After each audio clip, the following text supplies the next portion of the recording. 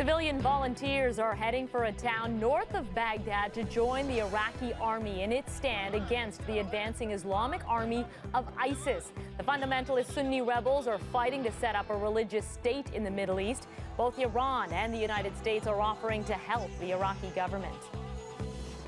Well, thousands of people have been forced to flee their homes in parts of Iraq overtaken by ISIS militants. So far, the rebels have stalled north of Baghdad, but people there are still bracing for a possible attack. Our next guest has family in Baghdad. Mohammad Almaleki is Iraqi Canadian. He lives in Winnipeg, and he joins us right now over the phone. Oh, actually, he joins us live. So, Mohammad, what is your family telling you about the situation in Baghdad? Hi, thank you. My family back home, I've been connecting with them almost on a regular basis, and they've been saying that the issue in Baghdad has been progressing literally minute by minute. Baghdad has literally turned into a ghost town right now. People are bracing for the worst. Those who could escape have escaped to Iran and neighboring countries. Other people have been arming themselves, preparing themselves for what's to be a very big crisis. At what point do you think your family will decide whether they should leave? Well, I've spoken about this with my family back home and about possibly escaping the country. And my uncle has said, listen, my parents are old and frail. My grandfather has recently been diagnosed with cancer, so he can't really escape. And he's just told me, listen, we have a 50% chance of living or dying whether we leave or we stay in this country. So we may as well just stay put in a country that we're familiar with and just take our chances here. And this is not unique to just my family. It's something that people across the country are going through right now. Yeah, that's got to be a tough question to deal with. Mohammed, many are blaming this current conflict on sectarian violence, the Sunnis against the Shias, but there are many other issues at play here. How do you explain to people here in Canada what's going on in your home country? What I try to explain to people in Canada about this situation is that it's not a Sunni versus Shia situation. Sunnis and Shias, respect one another. Islam in general does not, condemns any form of violence. What this is a very political situation. ISIS didn't just come out of the blue. This was the former Saddam Hussein's Ba'athi party that has been preparing and arming themselves for a very long time and waiting for the opportune time to strike. And that time happened to be when the United States left the country.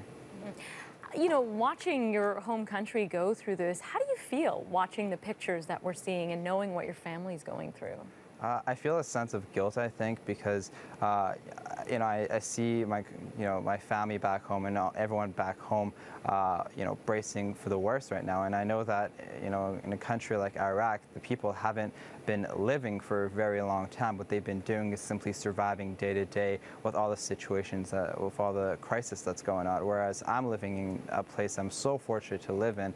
Whereas in Canada, I wake up in the morning, I know I have a job to go to, I know my security is in jeopardy. I know there's a very strong chance I can come home alive, whereas people back home don't have that peace of mind. They've simply been living surviving minute to minute. Mm-hmm. Mohammed, President Obama says the U.S. will not be sending troops to Iraq, but he will be monitoring the conflict closely. What kind of action do you think the U.S. should be taking?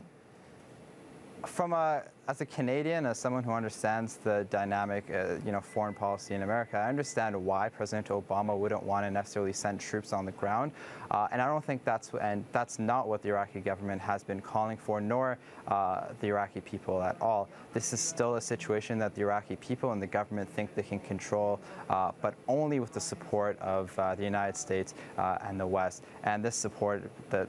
The Iraqi government has been calling for support from the United States in the form of drones, in the form of intelligence, in the form of aircrafts, that sort of stuff. They haven't been asking for troops on the ground.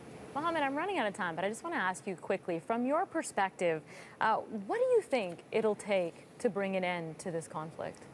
What needs to happen is, I think, Iraq as a country has to understand that the conflict between Sunnis and Shias and other minorities has to end. In order for Iraq to be a successful country, all cultures, all religions, all people need to share in the future, and they need to embrace one another and move towards a common goal. And they need to put aside this this petty fight over religion and context of that sort.